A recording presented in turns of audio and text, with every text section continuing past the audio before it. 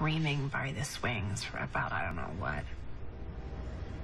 And there was this girl, these freckles and bright red pigtails, and she went sliding down this yellow slide, and she just crashed right into the concrete.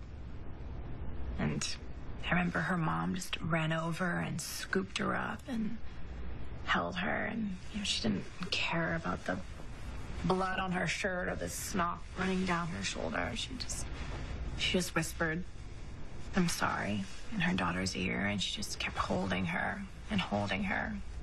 until she felt like it was safe to let go. My whole life, I was convinced that if I ever met my mom, she would do the same. That she would say she was sorry and she would hold me until I felt safe. But that's not ever gonna happen. Because I never should have existed in the first place. Paul, everything he did to me, everything I escaped. That was my birthright, Meredith. That was my inheritance.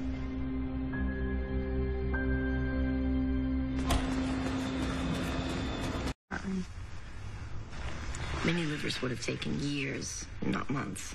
Paul would still be hurting his fiancée, I'm sure. Alex Karev would probably still be evil spawn. Alex Karev would not be the man he is without loving you or being loved by you. Violence isn't your birthright or your inheritance. It's something you survived. Because you were the opposite of that. You have an enormous will, an enormous heart, an enormous capacity for survival. You've taken all this darkness and used it to help other people who are walking through the same. You lined that hallway with women to help that woman who was hurting badly just hurt a little bit less. You've taken your darkest experiences that life gave you and you turned it around and turned it into light. And if the woman who gave birth to you doesn't want to see that, then that's on her.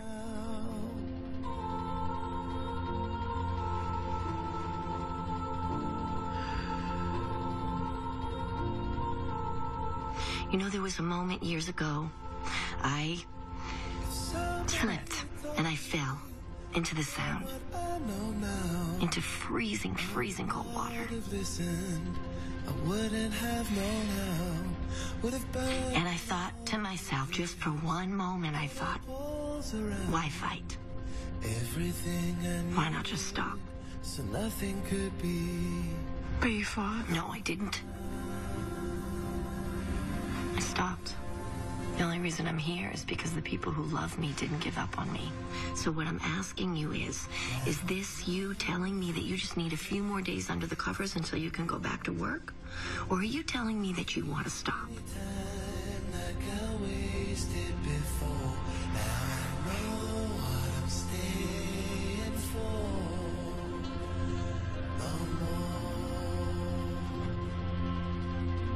I don't want to stop. And I do.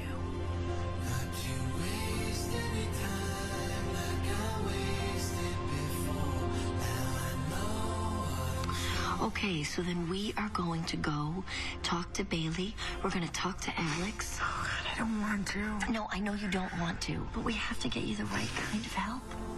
We have to get you a proper leave of absence so that your career is waiting for you when you come back. Come on, Joe, I have you. Please. Come on. All you have to do is get up and take a shower. Are you telling me that I stink? Well, I'm not going to start lying to you now.